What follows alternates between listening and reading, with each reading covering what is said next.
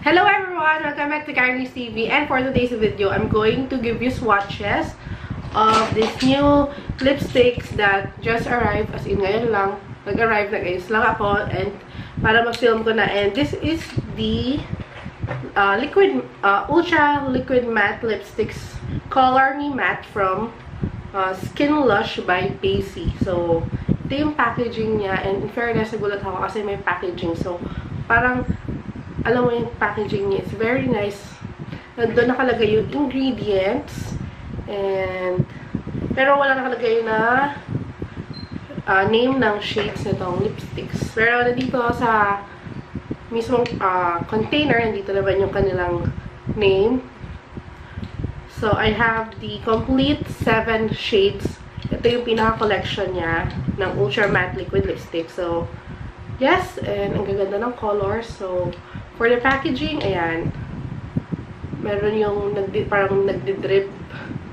Pero hindi same eh. May iba. May isa na ganito lang yung packaging. Maybe ito yung una. So, yes, I'm going to give you swatches ito and yung review and yung thoughts ko about this product sa vlog. So let's move on with the swatches. Ang unang shade is Pretty Nonny. And ito yung parang light pink na more on the mauve side. Alam niyo yun, parang medyo warm yung color na pagka-pink niya.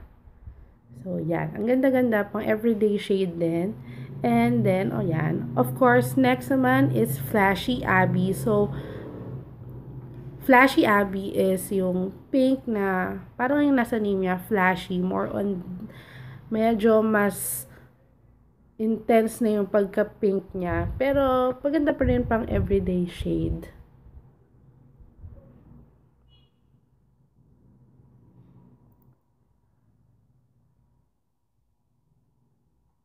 Next kind of pink is pinkish yen. And maganda siya, diba? Napaganon pa ako. Because, fuchsia pink naman siya. And parang, alam nyo, kung gusto niya ng parang MAC shade, para siyang flat out fab. Ang ganda ng pagka-pink niya. Ito yung mga pink na favorite ko talaga eh.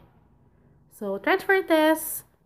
Diba? Ilang minutes lang yon, mga 1 minute lang. Ang bilis niya mag-set. I love it. So, yan. Onding fading lang kasi makeup remover yun eh. Hindi lang siya basta wipes. So, next shade is Flaunty Joys. Ayan naman siya. Medyo magandang klaseng red. Parang yung nasa damit ko ng mga rose, diba? Ganun pagka-red niya. Medyo darker na, pero kaya pang dalhin.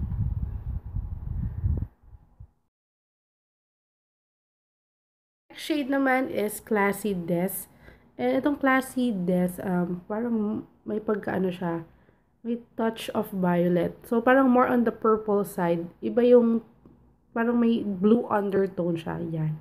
Ang ganda, diba?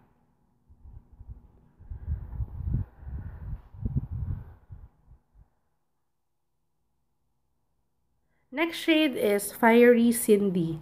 So, ito namang Fiery Cindy. Maganda rin klase ng red. Bright red siya. So, obviously, yung tone niya is parang wala nga siyang undertone. Parang sobrang red. As in, ang ganda ng red niya. Parang pack red. Yun na yun.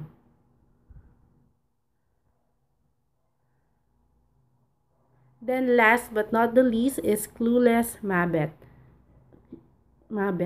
Clueless Mabet. Tama ba yung pang yan?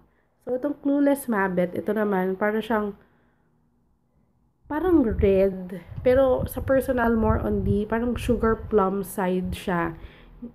Yun ang niya. So, panalo din. Love it. So, thank you guys for watching. Please don't forget to subscribe, like, and comment on this video. And don't forget to share this on your social networking sites. Bye!